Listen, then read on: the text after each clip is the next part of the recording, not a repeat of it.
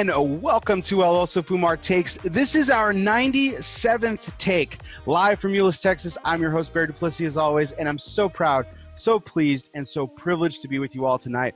I am super excited for this night's show. I am super excited for this guest, and I'm so excited to be bringing him to you tonight. And before I get to him, we do have to thank the people that make this show go, and that is, of course, our sponsors. And tonight's show is sponsored by Drew Estate. In late October, so just a few weeks ago, Drew Estate announced the expansion of Acid Accents, the program to new regions including California, the Chicago area, Georgia, and my home state of Texas. The Acid Accents program provides Drew Diplomat retailers with a regionally exclusive cigar. The first two Acid Accents, the J Street Posse for the New York City area, and the Be More 410 for Maryland, were showcased at this previous trade show in Las Vegas. IPCPR, now PCA. Today's expanded line includes the California's exclusive, the All City, which is wrapped in a lush Indonesian wrapper and is combined with a unique acid infusion. All City is a term used in graffiti to show that your art can be seen everywhere, and the Acid All City has been seen throughout the state of California.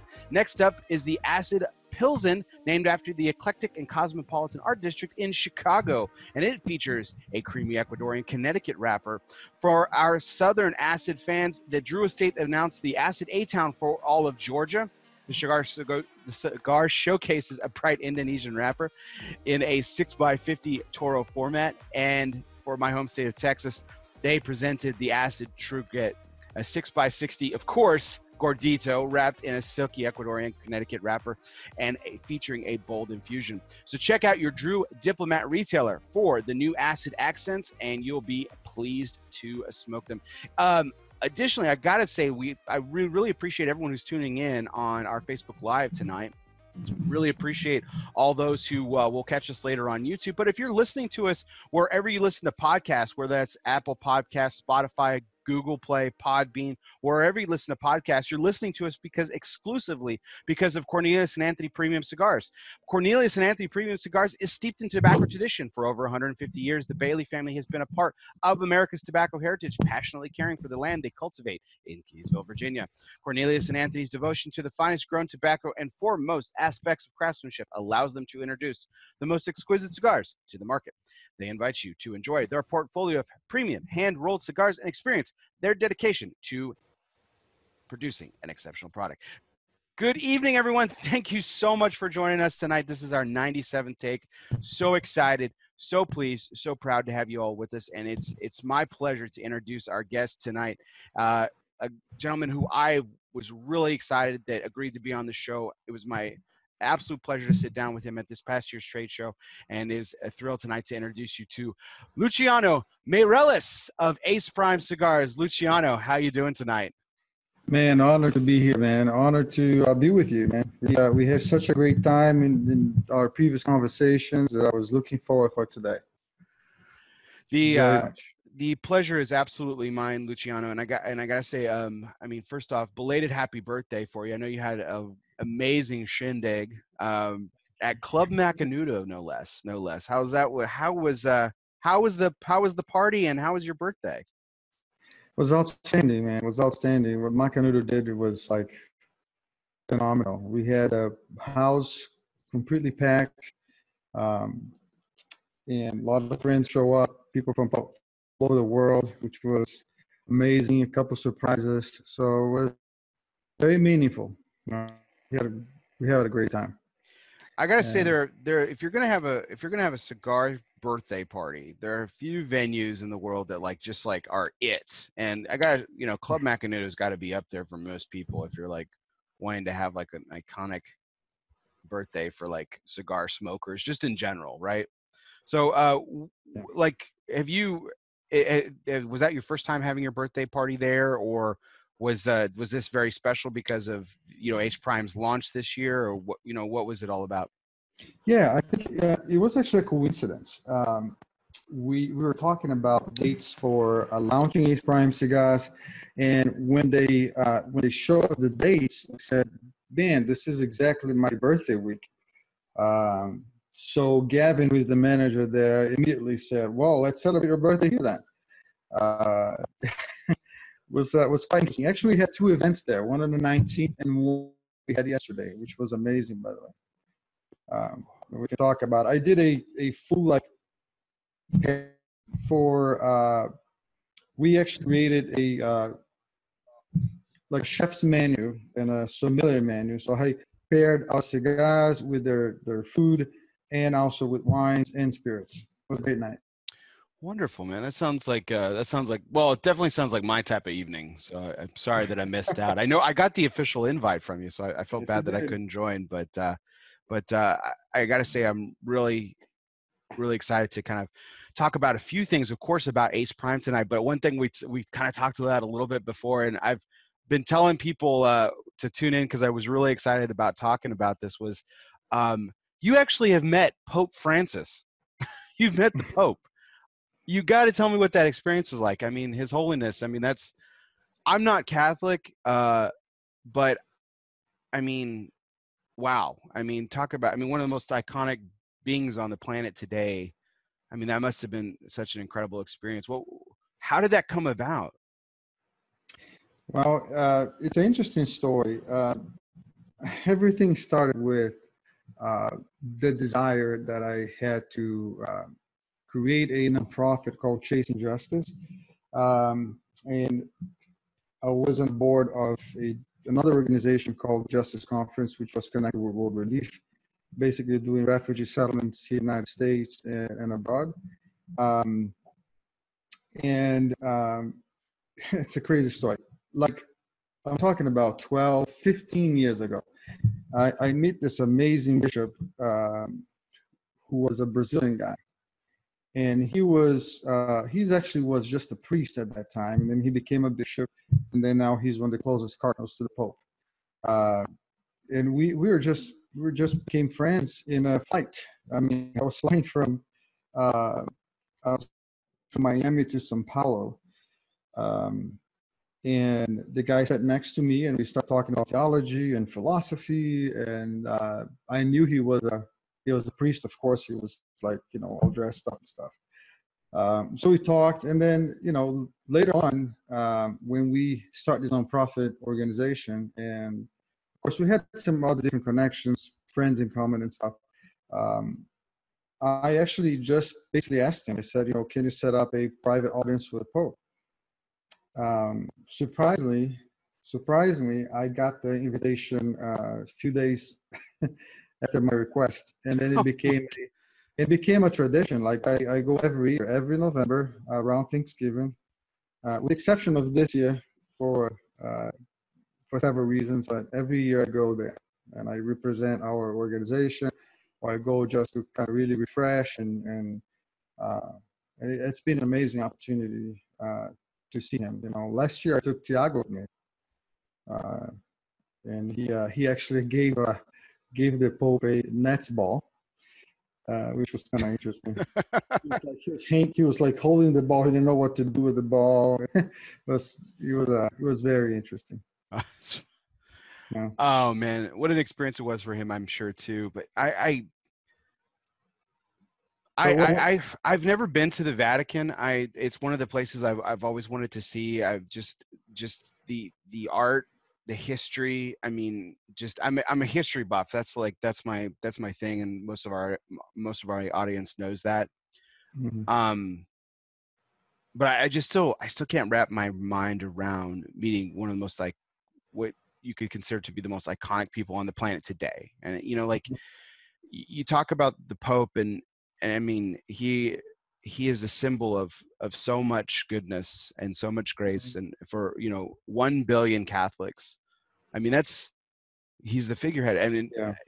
And to have an audience with him, and to make it an annual thing. I mean, that's Yeah. You know what? humbling. That actually brings up something that means a lot to me. I know he runs an institution, and he is a tremendous. I mean, it is a big thing meeting with the Pope, but we sometimes we forget that all these people, they are human beings, and we forget this humane side of people. So when I first met him, the first thing I said, and I don't even know why, it was just kind of, I don't know, maybe it was the Holy Spirit who inspired me to do that. I look at him, I look in his eyes, And I said, Your Holiness, can I break the protocol and give you a hug? That's what I said. And then he looked in my eyes and said, yes, of course. So I hugged the Pope. And then it was funny because actually there was a common friend from Argentina who I knew before. And the guy said, well, when you see him, tell him I said hi. And as soon as I mentioned my friend's name, like his faces changes, and like he starts smiling and he hugs me. And um, it was so nice to see that he's a human being, and he has such a wonderful heart. Just talking to him for 10 minutes was one of the most special things that ever happened to my life. I I just simply can't imagine. This Pope in particular, just for so many reasons, I think is one of those things that I bet it's just so humbling, and that's awesome that you had that, not only that experience, but that personal experience with him. Mm-hmm. That you kind of made it your own, and again, the fact that you continue to get to meet with him and everything. What a tremendous story.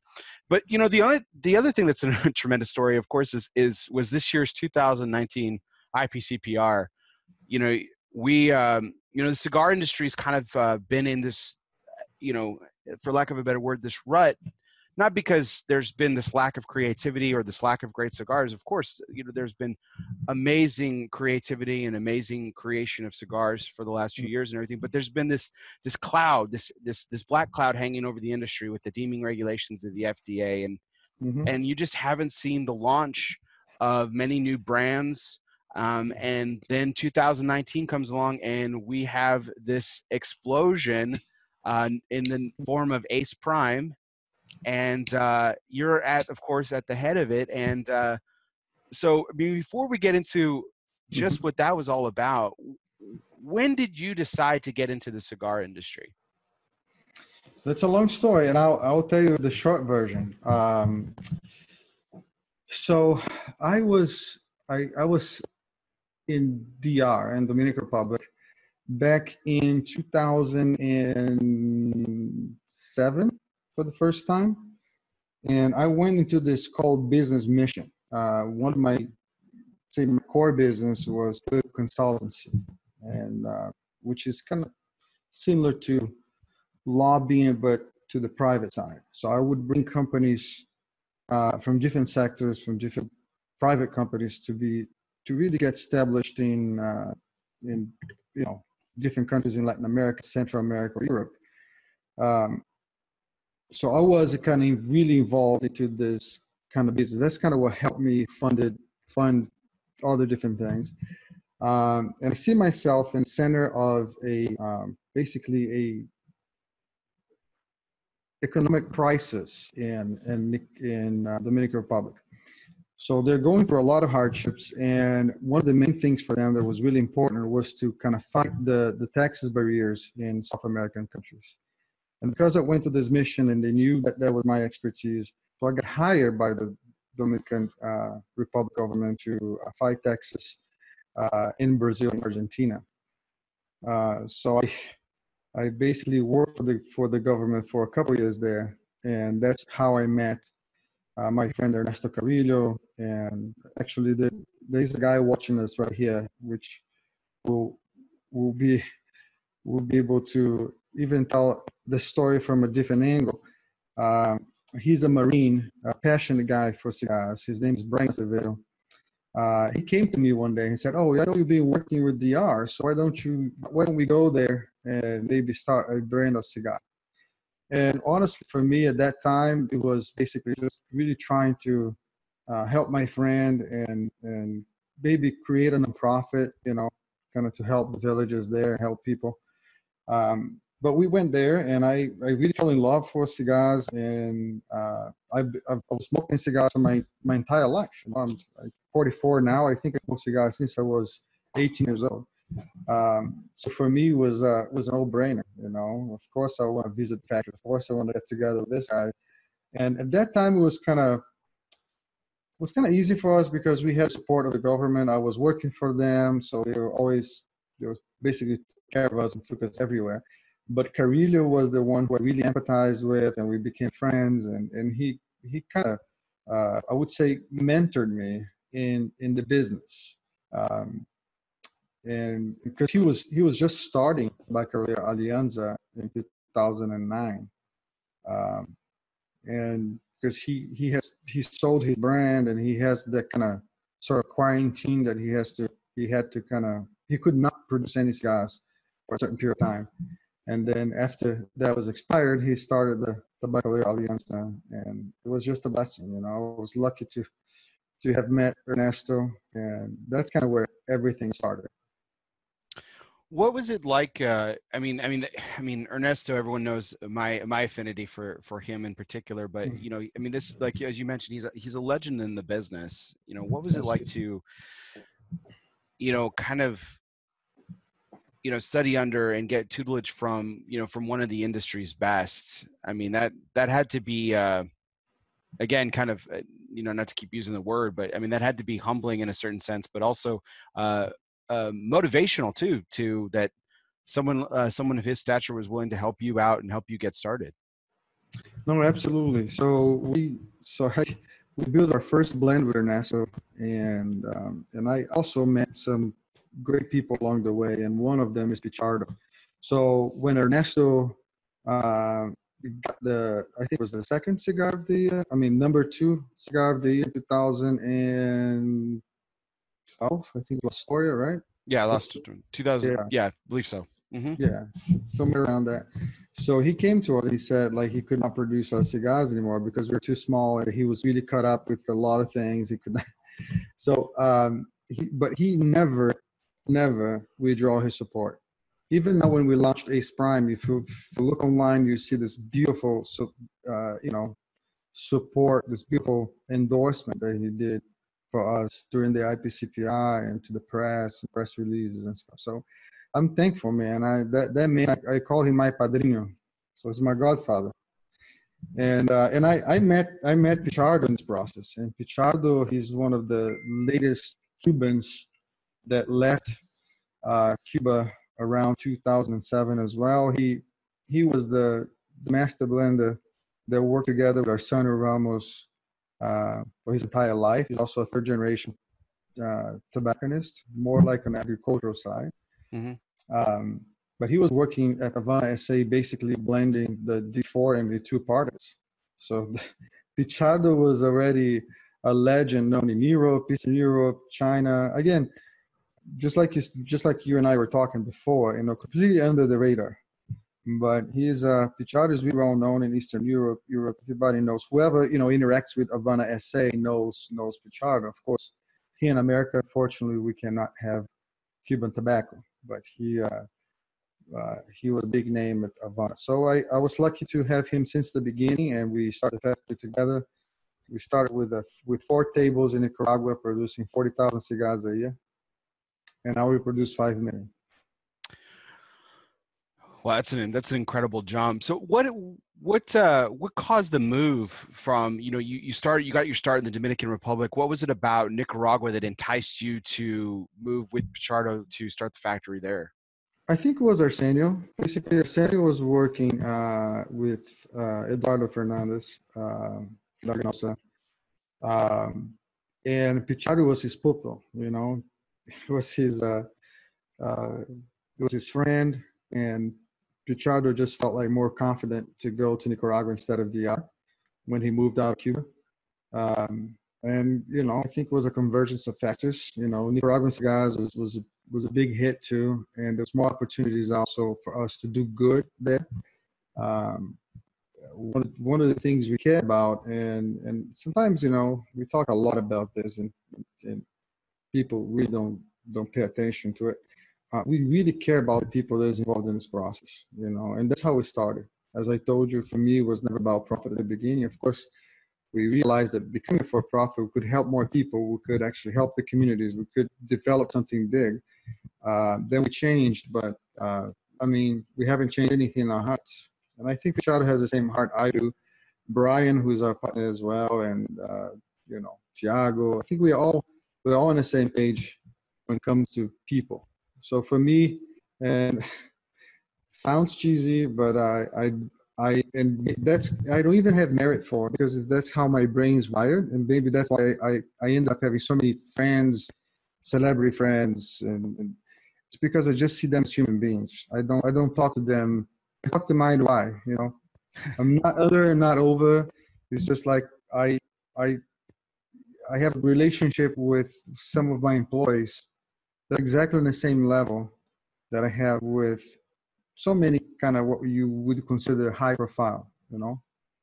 No, So it's not because I'm the nicest person on earth, you know. I have a lot of flaws, my friend, but it's just because I that's how my brain's wired. It's kind of weird, I think. I think that's I mean I think those are some exceptional qualities that you kind of explained there in the Mhm. likeness of the people you surrounded yourself with. I'm skipping ahead here from what we kind of talked about, but I remember sitting down with you and Tiago and Dominique at the IPCPR trade show, and that was something that leapt out at me when I was talking specifically to Tiago Mhm. about his motivations in getting involved with the company. And Mhm. it for a while, for as he was kind of answering and everything, he didn't say anything about tobacco, he didn't say anything about cigars, he certainly didn't say anything about money. He was talking about what this project was able to do and how many people was able to help out, the people that that worked in the factory, the community behind it.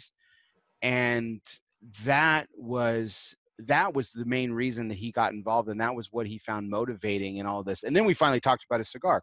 Mhm. So it was kind of an, I won't say afterthought, because it was obviously the focal point of why we were there talking, but his motivation was clearly intentional. And you just talking right there, kind of very, very, very similar. Is that where you guys were kind of drawn to each other? Was your love Yeah. of charity and the wanting to help? Um, that would sound like a very nice story to tell, right? But it's not. It's not actually the. It's not the reason. I think the reason it was our friendship was the fact that we wanted to build a business. I was already. Uh, we were already producing for all these brands, and the factory was doing well.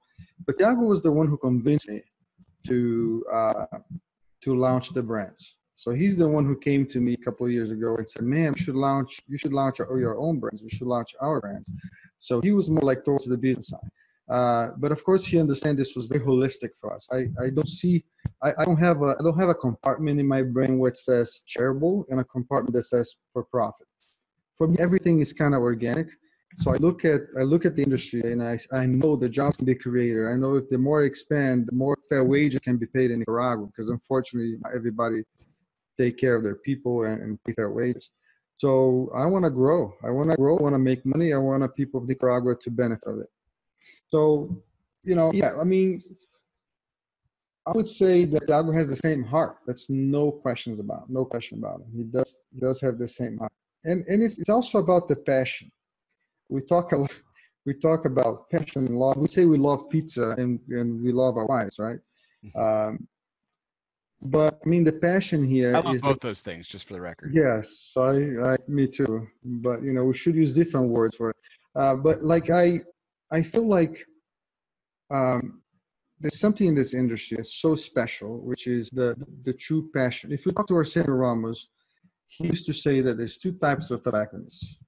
The one that's just for the money, the business one, and the ones that are really passionate. They just cannot do anything else but work with tobacco because that's their lives, is their passion. They see everything in tobacco. They write poems about tobacco. They create analogies to their relationships about tobacco, friendship. Everything's connected with tobacco, with cigars, and their lives is built. The narrative of their lives is built upon the culture of cigars. And so, and I would say that we have great people that are in this second category, but of course we have a lot of people who are just for the business.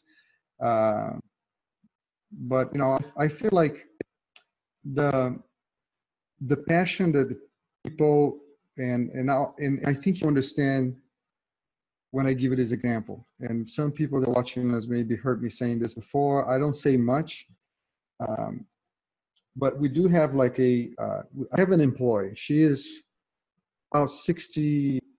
something, 62, maybe 63 years old. And I never really pay attention to her because she's such an amazing roller. So she's always doing everything right, like zero rechazo, which is, the cigars that doesn't go through quality control. They have to be re-rolled. She has like zero. She's perfect. She's the perfect roller that we have in our factory. And she's always sitting there, always working hard, 8 hours. She stops, have lunch, come back and work. And I was always asking Pichardo, say, man, why she's so old? Why doesn't she retire, or can we do something for her? She doesn't have to work anymore. And he's like, and Pichardo always said, Luciano, don't take this from her. She'll be devastated. Don't take this from her. Until one day, and I was so insistent, one day I get to the factory and I decided to talk to her. It was the end of the shift, about like 5 o'clock. She stood up, and I'm going to remove this just to show you what she did. Like she stood up, and then I kind of reached for her hand. And then when I got her hand, her elbows could not actually move. She has this basically a movement restriction. She could not like move her hands. And I got so pissed. I said, why? You don't have to do this. I'll pay your salary. Just go home, please. Enjoy your family. You don't have to come here. She broke in tears immediately. And she said exactly what Pichardo told me. Don't take this away from me. And it's her pride. Her daughter works with her. Her granddaughter works in the factory. It's like a family tradition. It's a family pride, And then that kind of clicked in my head right away. I said, you know what? It is about passion. It is about passion. And unfortunately, not everybody has the same mentality, but I think the majority do, especially Nicaragua. I think the Nicaraguan family, it's really tight.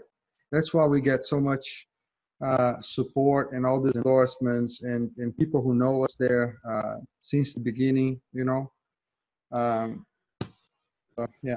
That's why I love hearing stories like that, Luciano, because I think that is something that gets kind of lost in the minutia, for lack of a better word. When for the people who kind of get into cigars, they start smoking, they start enjoying different cigars, and they start branching off and trying more and different. Then they start maybe reading about this, and then they get to know the people behind it, and they meet people like you, or or Terrence Riley of Vaganorsa, who, you were talking about Arsenio Ramos a moment ago. Arsenio was a name that was known, but he, even him, he spent his days in the factory, and they get to know these people. They get to know these people, but it's people like that employee.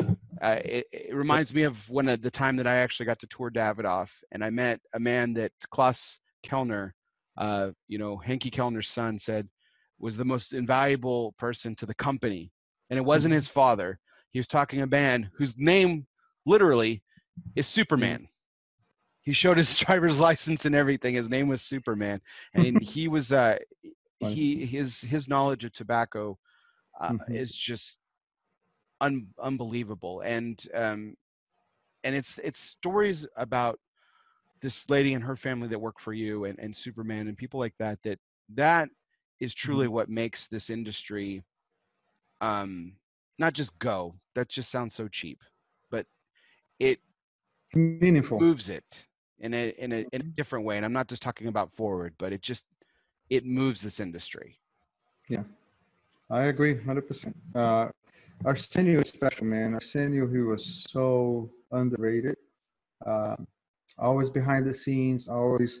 You have no idea how many blends that man created for Arganosa. He was behind the blends. I mean, with all due respect to Eduardo is a great tobacconist, but I can tell you, and you can ask anyone in that factory, Eduardo would never release one single cigar that first wasn't blended by Arsenio or had Arsenio's approval.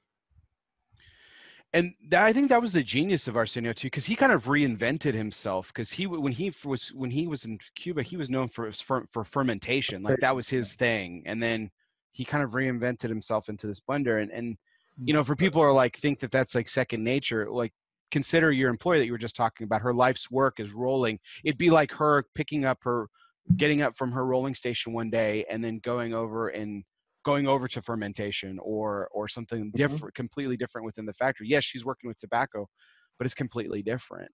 But but there's one thing that you should consider. A lot of people think that blending is just getting leaves and putting them together. But I can get a jalapa viso or hero, and I can ferment with completely different processes and for different times, and they give me a completely different taste profile. So Arsenio, he was, when we say he was strong in fermentation, it means like he was a complete master blender, because that guy knew exactly how to produce flavors by curating the tobacco properly. And also, he invented something that we use in our factory, and you know, a lot of people do, but this was Arsenio's invention. He created something called the anaerobic fermentation of tobacco. Nobody knew how to do this. He basically, after the cigars were rolled, he would actually put everything in plastic bags, remove all the oxygen, and leave for 3 months without oxygen. And I asked him, why you do this? You know, are you kind of, it's something about the humidity, the heat. He said, no, it's because there is a gas interchange, and when you remove the oxygen, you kind of help the yeast to take over. So a tobacco leaf, there's always this fight. Even in our bodies, we always have this fight of the bacteria versus the yeast. If you take too much antibiotics for infection or something, you could be more susceptible to yeast infections, skin rash, that kind of stuff, because you basically killing all the antibiotics and letting the yeast take over. That's why you have to take something for your stomach. You feel kind of sick. You're killing the good bacteria of your body. And the tobacco leaf, which is one of the only botanical species that ferments while alive, it's that fight. And the yeast take over. It's just like wine. You know, the yeast take over, they win the bacteria, then you have a good tobacco leaf. So he kind of created this process which changes the taste profile completely and blends so well. And now everybody's using it, from Padron to Laganosa. We do that with some brands, some blends as well.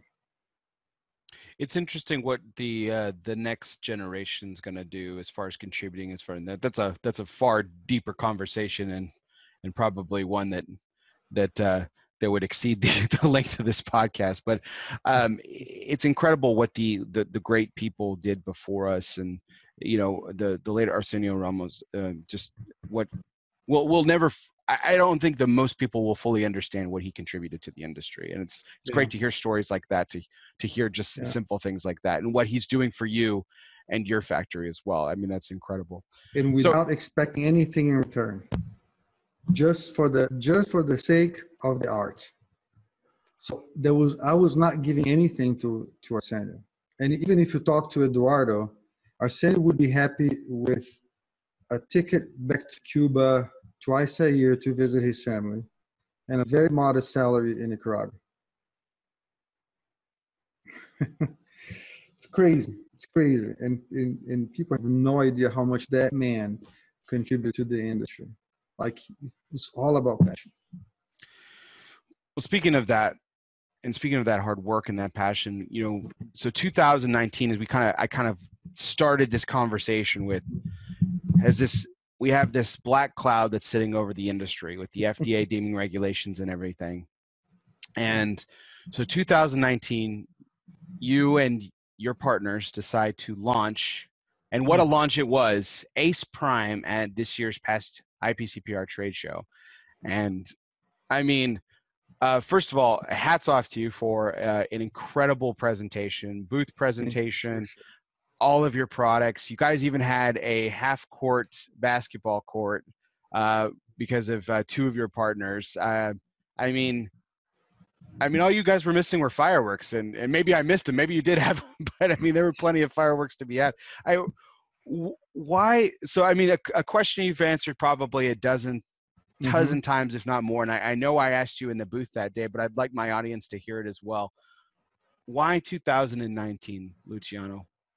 Why are you starting this program? I think, well, first of all, let's talk about this cloud that you just mentioned.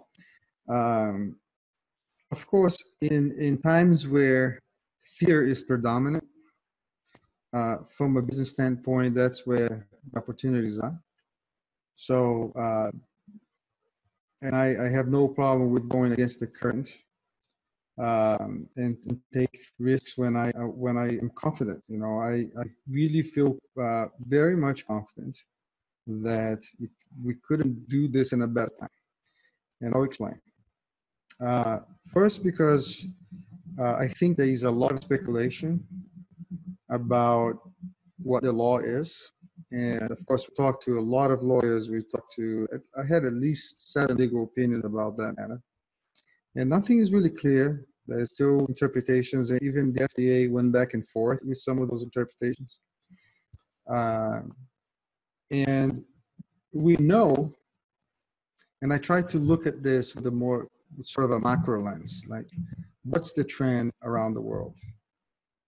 So if you eat anything today, if you want to control the ingestion of sugar or how much fat you have and you definitely going to look at the label of that product and to find out how much fat, sugar, you want to know what you put in your mouth. And we cannot reverse that. Everybody wants to know what they're putting in their mouths. So if you ask me, and I know it's very controversial, and I had some of the guys of the PCA, I was going to say IPTP, coming to my birthday party in the 19th. One of them was Joshua, who is the director for the federal affairs for the PCA. And I was telling him, and I said, I think actually you guys did the wrong move here. And instead of embracing the regulation, which let's be honest here, the European market, it's almost entirely regulated. Central America is regulated. South America, even like I have a client in Brazil. We work for this client since the beginning, 12 years. And every single cigar I have to send to London to have the chemical analysis done by a third party. Bring it back, had it approved by the local FDA, then I can commercialize that cigar in Brazil. So this is not something new. And of course, you know, that narrative is not so popular. Maybe because I work with so many international organizations in a high level. So I kind of, it's easier for me to see that way. And I'm not saying I'm right. I'm telling you my interpretation of the future, what I believe will happen in the future. We cannot avoid regulation. Now, our mistake was to not control the narrative. And I have friends who are in the very high seats on Philip Morris. It's one of the largest, if not the largest, tobacco company in the world. Those guys elect 8 senators who happen to be in the health committee. So they lobby. And do you know what they're lobbying right now? They are the ones behind the increase of age for cigarettes from 18 to 21. They're the ones who are telling the Congress, we agree with you. Mm-hmm. In fact, we think you have to be 21 to make a decision, a proper decision about consumption of tobacco. So this way, they present the bill and they create the narrative. They control the narrative. They say, I agree you have to be regulated in these terms, which of course have been exhaustively discussed with lawmakers to really pass the law. So instead of aligning with them, we are saying they are bad guys. They are killing people. They are causing cancer. We are different. We are tobacco wrapped in tobacco. And this entire narrative, we think it's good, but it's so complicated. You have to explain to everybody, you know, that we don't inhale cigars, and then we explain to all politicians today, and then 2 years from now, politicians are different. They just forget about it. They don't care. What they care is what's going to resonate to their electoral college, and that's it. So either you really plan a strategy and you do lobby right, or you're going to always react instead of act. So what have we achieved as an industry? Because remember, we're really small compared to other tobacco products such as cigarettes and now vape. Um, so what kind of narrative have we created? It's zero. We're just reactive. We're just saying, you know, the FDA that we should not be regulated, and then we postpone and we delay and we postpone and we delay, and we think we're doing a good service to the industry. In my opinion, we do a disservice to the industry, because the sooner the better. So answering your question, we chose, it was not planned to be 2019. We did it because we wanted to launch our brands. We decided to take a risk and face and get prepared. So I can tell with confidence that we are very much prepared to what's coming. We believe that all the factors will have to comply with the same thing, and basically there will be no, in my opinion, of at least 5 of our lawyers we consult with, there's no difference of being grandfather or not.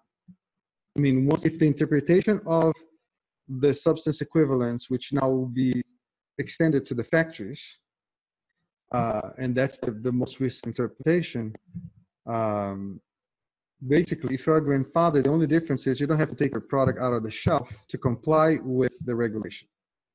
Mm-hmm. If you are not grandfather and you haven't done anything, you have to pull your product out of the shelf, apply for the approval, then you can put it back. So that can break a lot of companies, and that's why everybody is so afraid of the regulation. But believe me, Bear, the regulation will happen.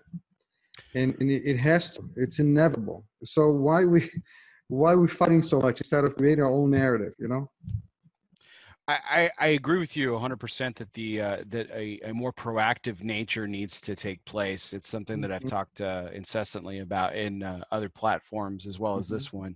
I think you are right. I think we are a very reactive industry. And there's a lot that can be said for being proactive, and there's a lot that can be said about getting more people involved as well, and just understanding.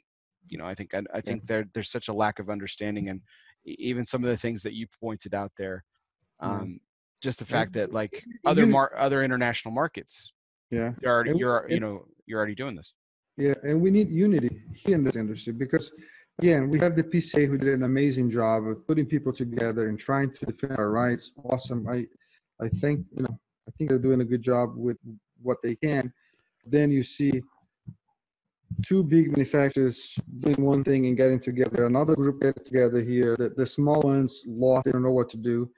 So, I mean, somehow, someone has to bring unity, and people, gather everybody and really start working with a plan instead of just a reaction. I totally agree.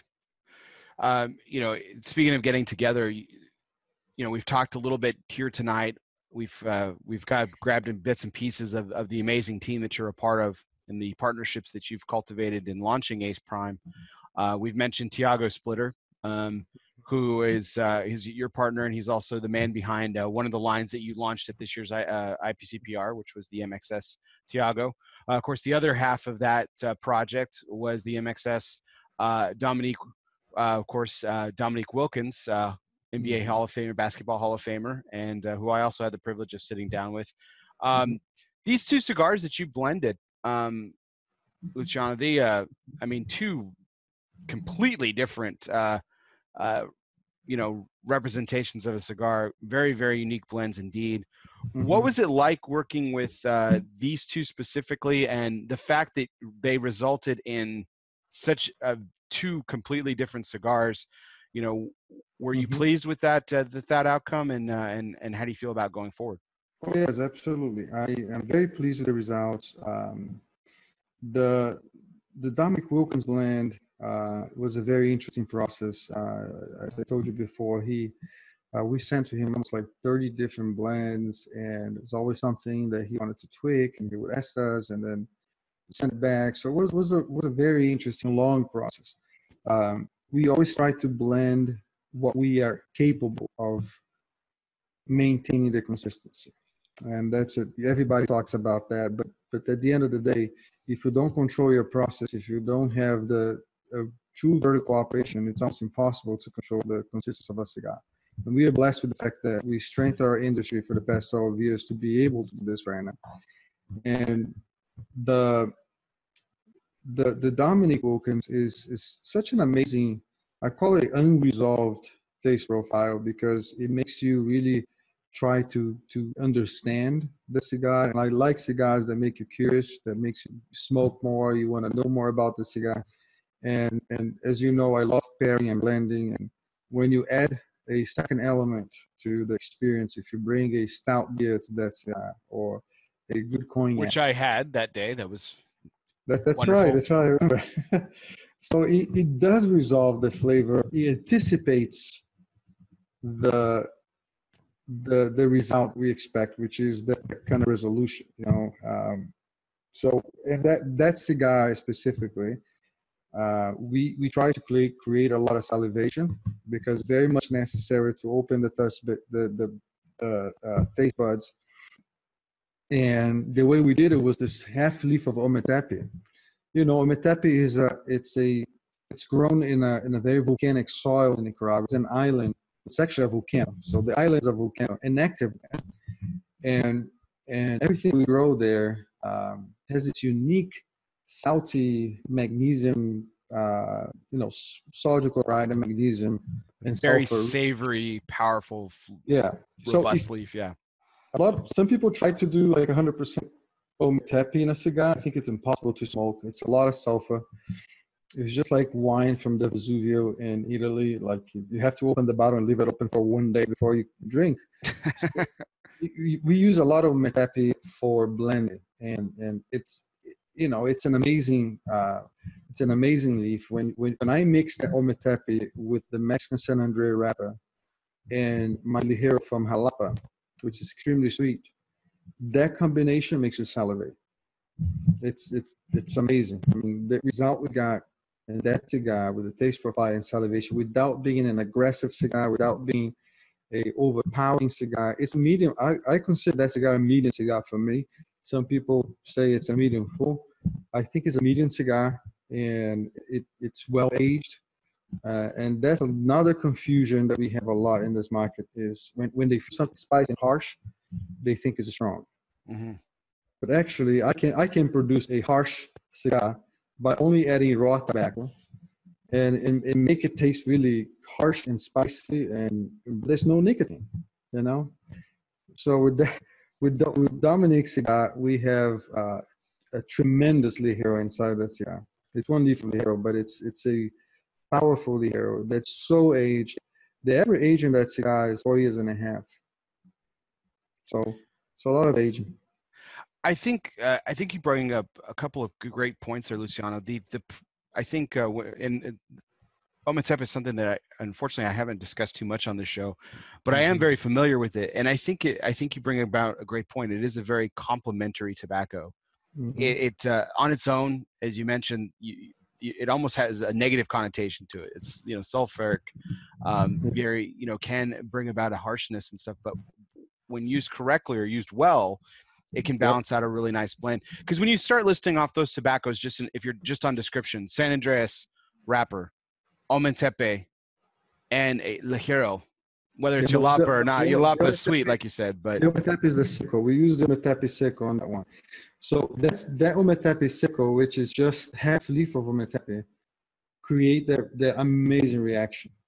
So there's a very if you know Nicaragua tobacco well as you do, you know that the Condega it's very easy to kind of right away. There's Condega here, or Steli. I know there's a Steli here, especially if it's Ligero, if it's the fillers, because Steli has a little more, let's say, creates more impact, right? Well, the Condega, it's that kind of also kind of sulfury a little bit, but it's more like flavorful. Condega, it's a lot of flavor. The Condega is very earthy. So what you taste in Dominic's, it's the Condega. I would say Viso is something that's very much there. And the reaction between the Jalapa Ligero and the Ometepe Seco and the wrapper Mexican San Andres. Yeah, I really truly enjoyed that cigar. And as we mentioned, you have another, the other cigar as well, the MXS Tiago. But you actually had mentioned to me before the show that you actually have a new project in the MXS line that will be worked on as well. Would you care to share about that? Oh, of course. Um, well, you're going to be the first. There's actually a second media outlet that I say this. I got to be precise. But it hasn't come out officially yet. We're sending the press release tomorrow. Um, we are actually we already signed with Adrian Gonzalez, the baseball player, El Titan. He'll be our next MXS, and we have another surprise for next year. Will be a woman who will sign the MXS line. Wonderful. The, Well, that's fantastic. So, and that cigar will be all about woman empowerment. Will not be a girly, uh, pink cigar. It will be actually a cigar that a man can smoke, anyone can smoke, but would be a very strong woman will sign that cigar. well, that's incredible. So, two more additions to the MXS line. Adrian Gonzalez, I certainly, while his time in with my favorite team in Boston wasn't as heralded as it was supposed to be, I always thought he was a tremendous player. So, and I always had a great affinity for him. I thought he was great, and I'm excited to see that he's come on board with you and help you continue the extension of that particular line. And then, of course, in addition to that line, which was probably had obviously the most Mm-hmm. impact, to use a word you said a moment ago at the trade show, there were tons of releases that you guys are coming out with, including something that you're particularly proud of, the regular production line of the Pichardo Classico, the Pichardo Reserva Familiar Connecticut, and the Familiar San Andreas, and then of Yeah. course the Familiar Habano, correct? Mm-hmm. So we are really proud of that cigar. Remember the process I told you about the this little different fermentation process we do with the cigar. Aging is the key here, uh, and that's something that a few factories are doing today. And we don't rush that production. We just planned really well. So the cigars that are today in the market are cigars that we started bunching and rolling 2 years ago. Those are the ones that are being released now, and we've been manufacturing continuously to make sure that all the cigars that are released pass through the same process. So we don't rush the process with these cigars, and we have in abundance. We've been producing a very good quantity to supply the demand, and we have a full stock in the factory, just waiting for the demand to grow, and so we can start shipping more. So those cigars are phenomenal. Well, the Connecticut is not actually a full Connecticut, it's a hybrid Connecticut. Um, a lot of people don't understand that. We just say Connecticut, but it's a 75% Connecticut, 25% Havana. It's a hybrid that we created. Pichardo developed that for many years. He has the proprietary ownership of that seed. We grow that in Ecuador. We trade that tobacco a lot with a lot of colleagues there in Stali. And that hybrid gave us the opportunity to develop a medium full blend with Connecticut wrapper. And then, of course, you have the other two lines. They are phenomenal as well. The Havano is also in the medium full range. And the Pichardo San Andres. Pichardo San Andres today is our bestseller.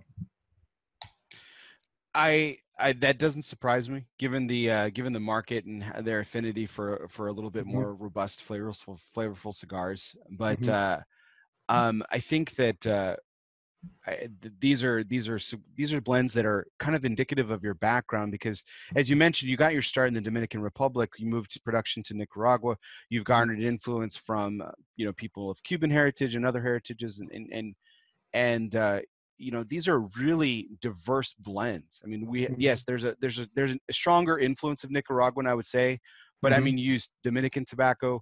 You have a heavy influence of Sumatran. Ecuadorian Sumatran is a leaf that you have an affinity for. I'd like to talk about your project, though, specifically a cigar that I truly enjoy. We talked about it before we went live tonight. The Luciano the Traveler, which is a limited last week. limited cigar. Yeah. So is this limited production, or is this a limited edition, like kind of a one and done deal? What's the production on that specifically? So here's the thing, and you notice that I'm all about uh, revealing and unveiling elements of the industry, including my cigars. So what I do in my events, if you come to my events, I basically deconstruct all my cigars in front of people. What most of the tobacconists, they hate it, because you never know what if your roller, messed up with something or cheated here and there. But I'm willing to take the risk. I unveil my cigar. I bring leaf by leaf. I do pairings. And sometimes I rebunch them. Sometimes I create different blends using the leaves of a cigar. They are just deconstructed. And I've been doing this in several shops, and people love it, of course, and that's why we do it. But it helps them to understand the process of cigar manufacturing as well. But I also like to talk about some things of the background of the industry. I'm not afraid of talking about it, because I think people should know. So with the Luciano, which is the limit series, the 100% Pelo de Oro. Pelo de Oro, it is a very difficult leaf to grow. It's very difficult. Very low yields. Yeah. Very, very low yields. And basically what happens with this leaf, and we tried in Nicaragua several times. They are Pelo de Oro from Nicaragua, very small yields, like you said, but they don't taste as the Peruvian or the Ecuadorian. There's a reason for it. The Pelo de Oro traditionally is very acidic, so it has a high pH on the leaf. After the fermentation, for some reason, that species that really, really, really acidic. That's why if you get I remember like many years ago, and that's the only remembrance I have of this, the original Puro Robaina. I think it was back in 1992, 1991, and there was 100% Pelo de Oro. And I remember that I retrohaled it, and I felt my nose like burning, like could feel all the acidity in my nose. And I love it. I love it. I said, this tobacco is amazing. Sign me up. Exactly, because I have kind of this weird brain too, with sounds and smells and taste. That's why I love wine, and I love to pair things and create. I'm passionate about flavor, basically. That should be my short answer to your question, how I got into the industry. I'm passionate for flavors. So I fell in love with tobacco, and then we found this opportunity. So AJ Del Fernandez, he was bringing this huge container. They got stuck in Tampa. Of Pelo de Oro coming from Peru. I think it was Davidoff Pelo de Oro at the time. And then we started like blending stuff. And he actually used some of that tobacco in the H1 he just launched at the IPCPR. And then I started blending that. We used a little bit of the Pichado Clásico, just a little bit, because we cannot use much in that cigar. And then I put some Pelo de Oro in some other blends that we're developing for other clients. And then I said, you know what if we use our binder, Pelo de Oro from Ecuador, and try with Pelo de Oro fillers from Peru? And we started a very small operation in Peru as well. And I said, we gotta try this, because I was in love with the tobacco. So we made the cigar, man, and I tried every single wrapper in that cigar, and nothing worked. I put in Habano, it didn't work. I even tried the own Pelo de Oro. It became extremely acidic, like completely overpowering too. So I have to reduce. I didn't use any ligero whatsoever, just Viso, one leaf of Seco. And I was looking for a very thin wrapper, something that wouldn't influence so much to the taste profile. And then Pichado came with this idea of using the Sumatra. But Pichado, Sumatra is, the flavor is so specific. We'll take over the Pelo de Oro. So not if we use the cut 7. So okay. So we got that cut 7 with very thin leaf. That's why the wrapper in the cigar is so delicate. But for a 46 or 47 Bitola, it works. If you put this in a bigger Bitola, doesn't work. So we start using this wrapper actually for the Tiago splitter. We had to change and start using a cut 2 because the Tiago was kind of too thin, and we're not afraid of saying this. Like I like to tell everybody, and we are. I was going to say we are humble enough, and then it's almost like I'm proud of being humble. That's what I meant. So we are okay. Realistic. You're realistic enough.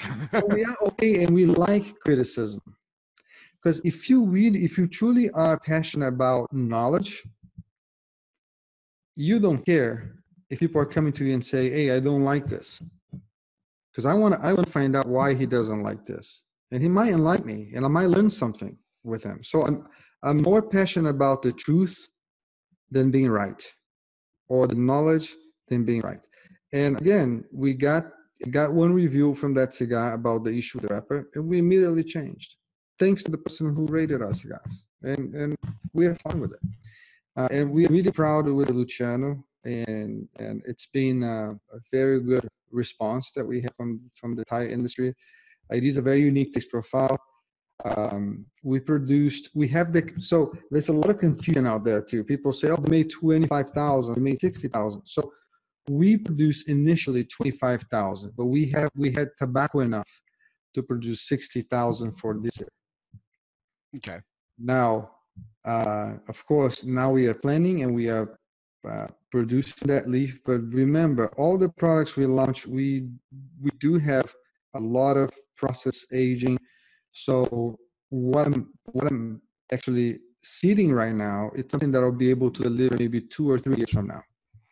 So that's why it's a limit series. So we sold about 20,000 already of that cigar. Mm-hmm. So we have another 40,000 to go, and that's it. So that's why I keep telling reps and even to the stores, events I go, that if you like that cigar, make sure you buy some boxes and keep them, because we will run out very, very shortly. I really enjoyed it. As you know, I was a very big fan of it. I thought just the overall, just the flavor nuances, how it just worked. I really love that format. And I thought the uniqueness of all the tobacco involved, specifically the Peruvian, really lent well and really balanced out the blend considerably. But I was very pleased, very, very pleased with it indeed. So, Luciano, I have one more question before we get to our curveball segment. And our curveball segment's not even really, I call it a curveball because I'm a baseball guy, but I usually just throw up a softball for someone to hit because it's just usually a fun question. But before that, where can people get your cigars? And I know you don't have like all the list of all the retailers on hand or anything, but this was your first trade show. Did you land spots in all 50 states? How many states are you guys available in? So we are in 32 states today. Wow. So I believe we did pretty well at the IPCPR. If you go to our website, which is very easy, aceprime.com, there is a section there that says where to buy. And then you can just have a zip code and we'll give you the closest brick and mortar to your place. If you don't find any of those brick and mortar, we don't sell online, but there is only one store in the entire country that is authorized to sell 2 lines. One is the Luciano and the MXS, which is Corona Cigars. So you go to coronacigars.com and then you can buy directly from my friend Jeff. Another great partnership, and all the great partnerships that we've talked about tonight. Jeff Warshowitz, what an incredible organization he has at Corona Cigar. Him and Tanya, they're amazing people, man. So, Luciano, I have one last question for you. Like I said, it's my curveball segment now. I tend to sometimes prep my guests for this, but I thought that you'd have a really good answer for you, so I'm just kind of springing you on it a little bit. But I promise it's nothing too hardcore. We've talked about a lot of people tonight, and you've been really thankful and very grateful for the amazing partners and the people that have helped you along the way. Your experiences with Pope Francis, no less, and all these amazing relationships. So, it may be a little hard for you to name or to narrow it down, But so I am actually going to give you the freedom to do dead or alive on this. Okay. So the standard question is always like, if you could have dinner with 5 people, dead or alive, who would it be? No, I'm gonna change the experience. Mm-hmm. And it's we're actually going to go to the 5 people in history, dead or alive, Mm-hmm. that you could share the Luciano the Traveler with, and share that cigar with them, whether they're cigar smokers or not. But just, Wow. this is your personal list. The 5 people, dead or alive, who would it be? Man, that's a tough question. So Pope Francis would be one of them. So I would love to see that. yeah, so I gave him a box of cigars, and I heard from a common friend that he does smoke. So I hopefully he liked my cigars. But I would love to sit down with him and talk about life, and definitely Pope Francis is one of them. I think the second one would be Nelson Mandela. I think he's a guy that we admire. And Desmond Tutu, it's a guy that I admire a lot.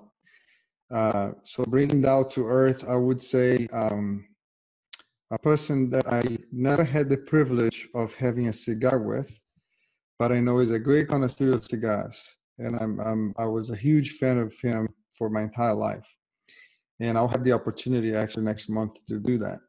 Is Michael Jordan. Okay. So Michael Jordan is well, what people tells me, um, he uh, he's very much uh, into cigars. So he smokes a lot of cigars, and he usually goes to bold aged cigars. So everybody would think that he would just smoke Cubans and stuff, but apparently he smokes a lot of Nicaraguan cigars. And I'd love to listen to him and see what he likes in a cigar, and also learn about his journey. I mean, that guy is a legend. You know, someone with the level of discipline, and he always said that he was so humble. Because he could have said, "No, I'm a talented man." But I don't know if you notice his entire career, he's always branded himself as someone that put effort, that would stay after the training and would kind of shoot 100 hoops before he go home, or always doing some extra workout, or always like push himself to the limit.